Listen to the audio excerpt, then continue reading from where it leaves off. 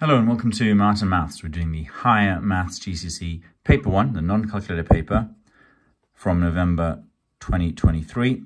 Doing a full walkthrough in 2 videos.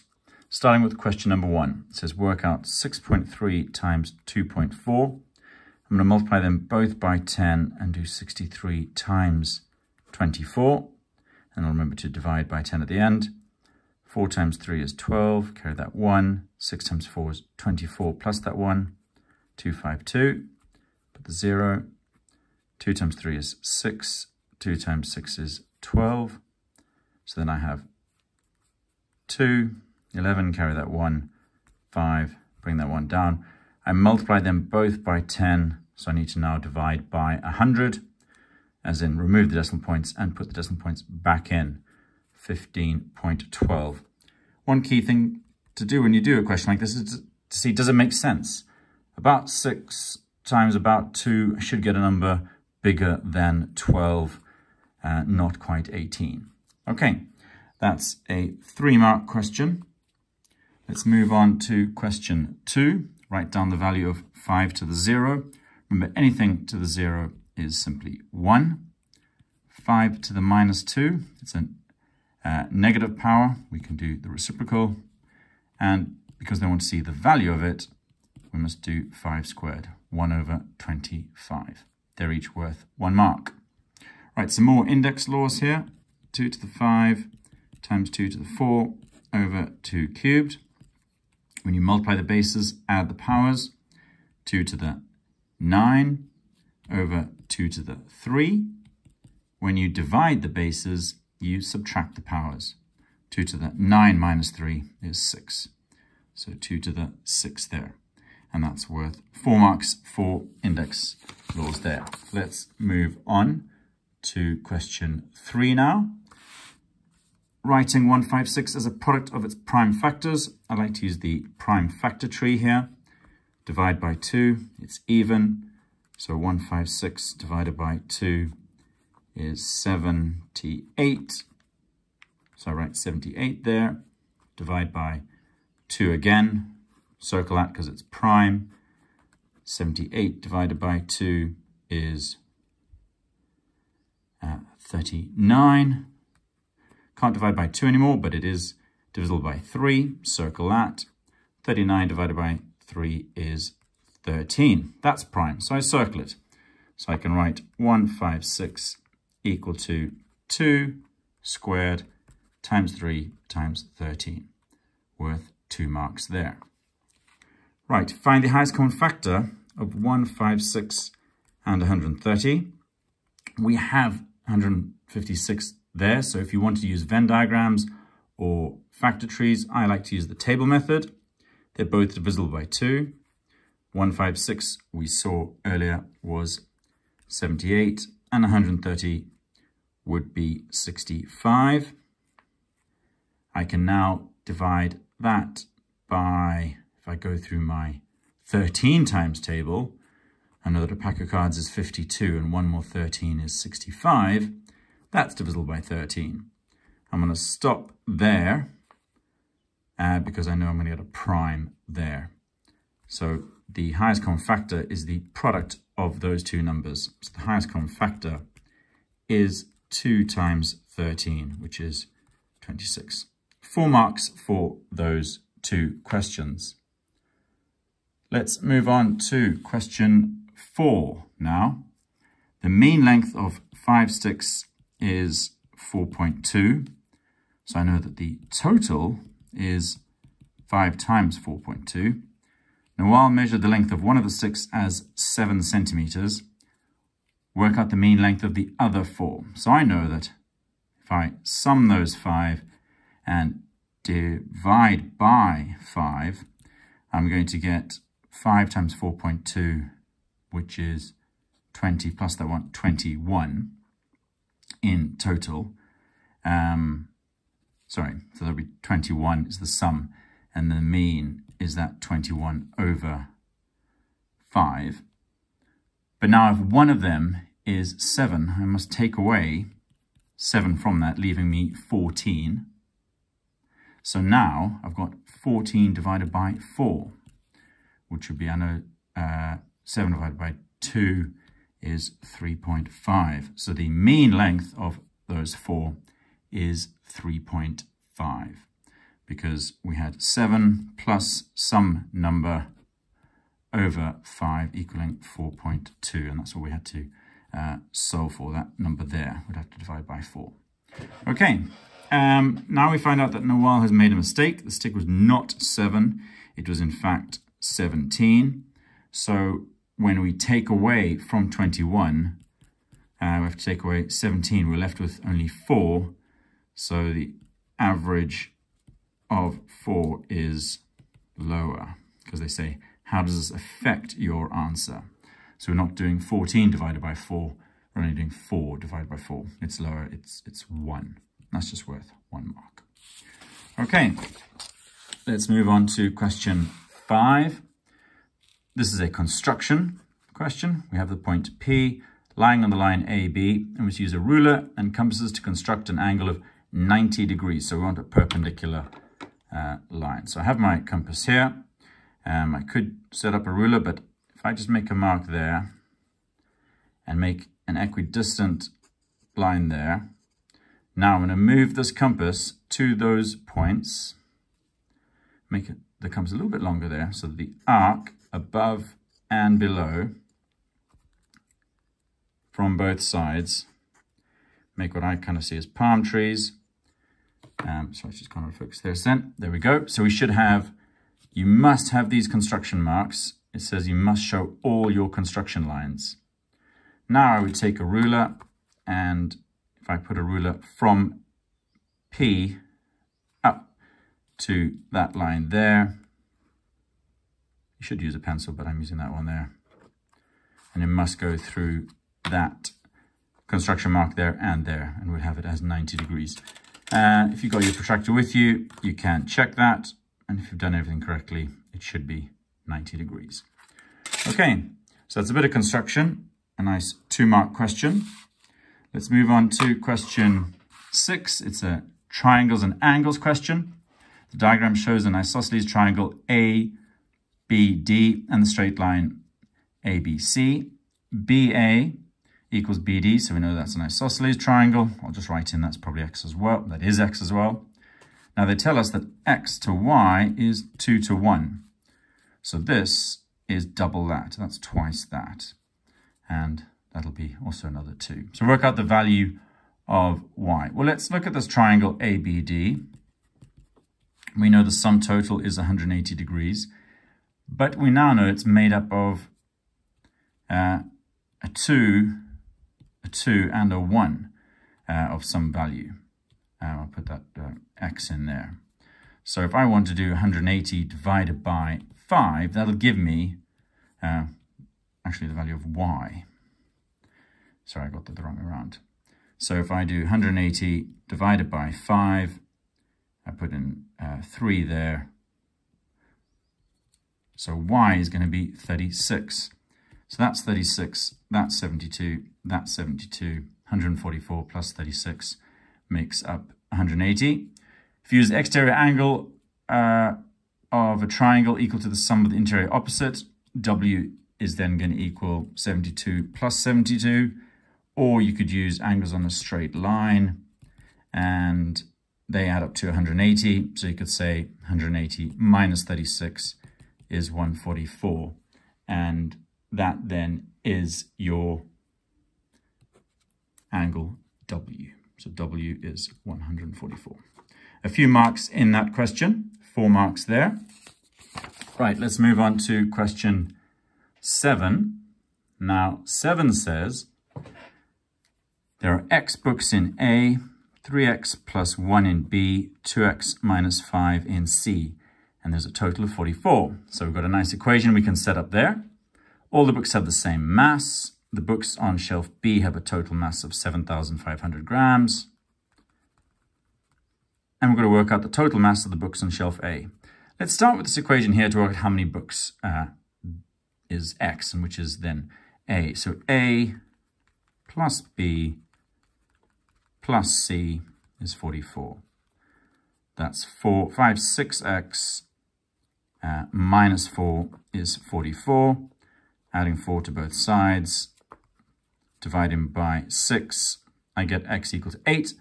So that's what x is. That's the number of books on A. And now I want to know what the mass is. We can take this equation here, 3x plus 1 equals to 7500. We now know what x is. 3 times 8 plus 1 is 7,500 grams. So I know that 25, so I should have done a mass there, a mass of a book there. That's the number of books. 25m is 7500. So m equals 7500 divided by 25, which if I know that there are 4 in 100 and there's 75 hundreds there, we're going to get 300. So the mass for each book is 300 grams. And then for A's, to answer the question, total mass of the books on shelf A, we do 300 times 8. We get 2,400.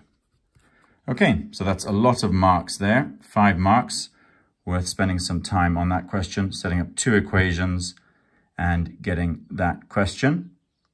Okay, let's move on to question 8. The normal price of a mattress is reduced by 40%. The price of the mattress in the sale is 660. So I know that 0.6 of the original amount is 660. So work out the normal price. I need to do x equals 660 divided by 0.6. So now I've got to do 660 divided by 6/10, which is then going to equal 660 times 10 over 6. Cancel those. I'm going to get 110. 1,100. So 1,100 pounds. Now it should be more than that. To make sure that, just do a quick check. Is that more than that sale price? To make sure that you've done the correct thing. Okay, a couple more questions in this video before we take a break and do the second half of the paper. Let's look at question 9. The number of cups of rice has a ratio to the number of cups of water of 4 to 5. Uses information to draw a graph to show the relationship between the number of cups of rice and the number of cups of water needed to cook the rice. Number of cups of water is here, number of cups of rice is here. So rice at 4, water is 5.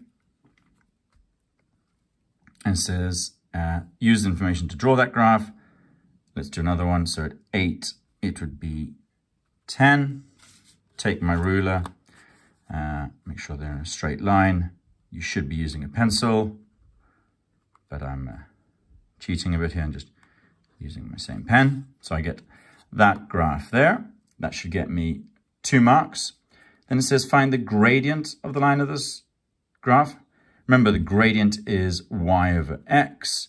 So for every movement in the x direction of 4, I've gone up by 5. So m is 5 over 4, or 1.25. Okay, now it says explain what this gradient means. Well, pretty much what they said at the start. For every 4 cups of rice, we need 5 cups of water. 4 cups of rice need 5 cups of water. I better test that with my own cooking. Okay, question 10 is a circle question. The circumference of a circle is 10 meters. And we know that's pi d.